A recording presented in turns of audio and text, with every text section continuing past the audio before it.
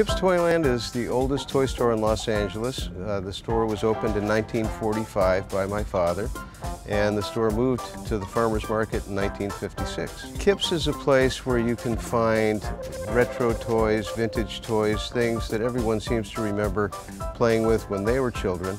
It's pretty cool to wake up every morning and be able to work with my dad. It doesn't feel like work to me. I get to go in and hang out with my family and play with toys all day. You walk in and you feel like you've been there before, even if you haven't. People come in and tell us how they were in our store with their grandparents and now they're bringing their grandchildren in. So that's an exciting and gratifying thing for us. I'm Lily. I'm Don. We are Farmers Market.